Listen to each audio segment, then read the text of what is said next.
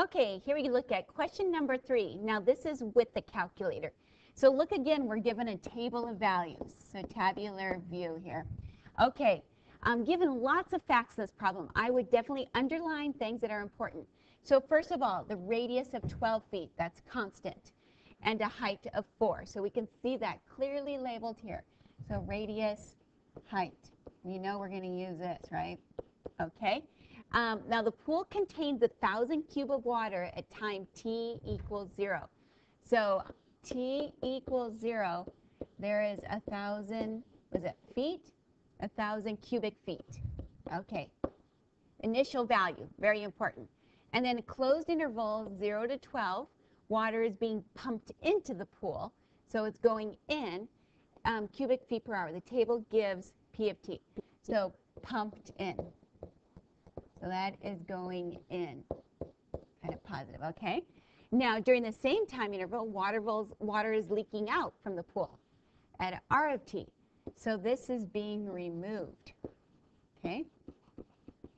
Now, also realizing that these are both rate of change, okay? So this is feet per hour, and this is feet per hour.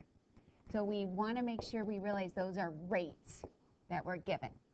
Okay, now we're ready to answer the first problem. Use midpoint Riemann sum with 3 subintervals of equal length to approximate the total amount of water. Okay, midpoint Riemann sum, 3 equal lengths. There's 1, 2, 3. So midpoint Riemann sum, then, you're going to take the mid number, right? So those are my 3 mid numbers. Now look at the changes from 0 to 4. So you can see here then, so we're finding the amount of water, okay, being pumped into the pool. So that's why we went 46 times 4, 57 times 4, and then 62 times 4. And that's 660 feet cubed, okay? So that would be the answer. Notice you get 1 for the setup and 1 for the answer. Next is calculate the total amount of water that leaked out of the pool. Now here we're not given a table, but we're given a function. So to find the total amount, you take the integral of the rate of change. Now this is just a matter of putting that into your calculator correctly. Now remember also, whenever we use calculators, we always at the very end round it off to 3 decimal places. So this is how much is being removed. So removing, okay? And this is being pumped in. Okay, so you can see more is being pumped out in than is being removed, which is a good thing.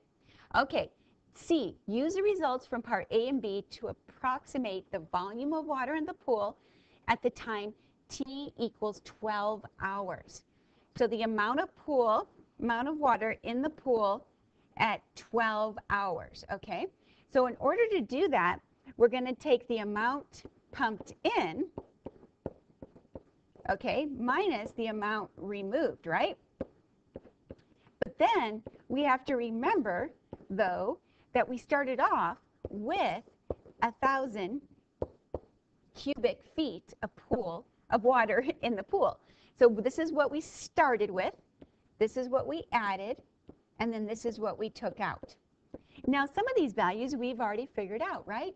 Because we already know that this is 660, and then we already know that this is 225.594. Just one moment, I'll be right back. Okay, I'm back now. So you can see when we evaluate this expression, we end up with 1434.406. Now, make sure you read the directions real quick because it said round to the nearest foot. So then the nearest foot would be 1,434 feet cubed. Now, this is only worth 1 point, okay? So we've earned 5, so we've got 4 more to go. The last part says find the rate at which the volume of the water of the pool is increasing at t equals 8. So let's do that first. The rate at which it's increasing. So we need to find the velocity of the rate. Well, we look at the rate at which it's coming on and then take away the rate at which it's leaving. Okay, and so we're going to use 8. Is that what it is? Yes, 8. So you can see here the work. So P of 8 minus R of 8. Okay, you're going to use 60 from the table. And then you're going to substitute the function into the rate function there. and then you get the answer is 43.241. Now that's rate, so it's feet cubed per hour. Okay, so that's worth 1 point right there. Now the second part, how fast is the water level in the pool rising? So we're talking about the height. How is the height rising? Now there's one fact that they've given us that we haven't used yet, and that's the volume function. So they tell us that volume equals pi r squared height. So we want to find out what is the rate of change of height in respect to time.